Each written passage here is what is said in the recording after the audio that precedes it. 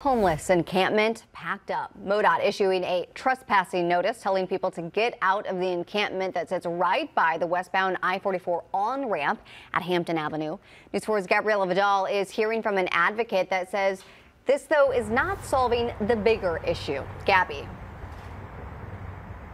Yeah, Paige, and here is that notice to vacate and trespassing order that first indicate what was going to be taking place today here at noon. And now the city and MoDOT have fulfilled that order, removing all the tents and items that were located here off of the I-44 westbound on-ramp. But we've seen people still panhandling in this area nearby, some of the people that were unhoused living here, which is fueling some of the concerns that advocates already have, saying that this didn't solve anything.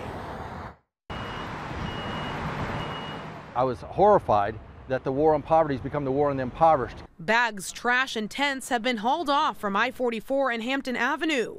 Workers with the city forestry department and MoDOT came in to shut down and remove the homeless camp.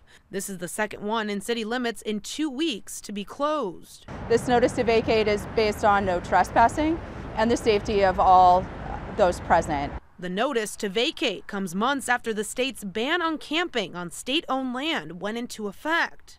So these people are pushed out of here, and they're pushed, and they just keep moving like nomads, like refugees in our midst.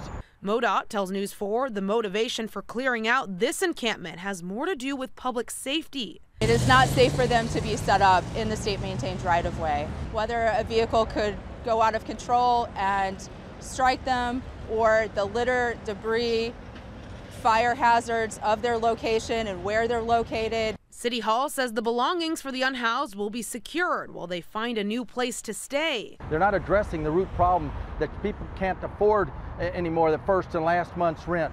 And if they've ever been evicted, they aren't finding another place. There's not enough shelters at all. They continue to close down the shelters. The city tells News 4 outreach was done leading up to the removal, and 2 initially accepted shelter resources. 1 declined as of this afternoon. But there's concerns we'll see more of this as the homeless crisis grows. We've got to come up with permanent housing.